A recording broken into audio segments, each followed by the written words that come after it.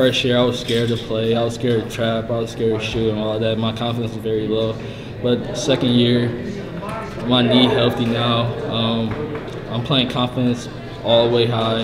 I'm not worried about much, and I just go out and play.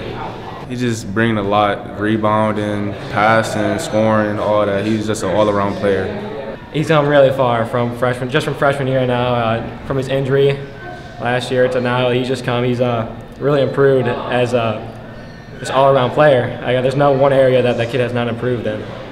Anyone that really stands out of an area with him? Just his I always say it's his passing ability. He's a great drive and kick, find a man on the opposite side. That's what I think is his big thing right now, is just his ability to pass the ball. You mentioned your confidence. Was it more than the knee? Yeah. It was mental too. Just scared to do things I know I can do, and that's basically it.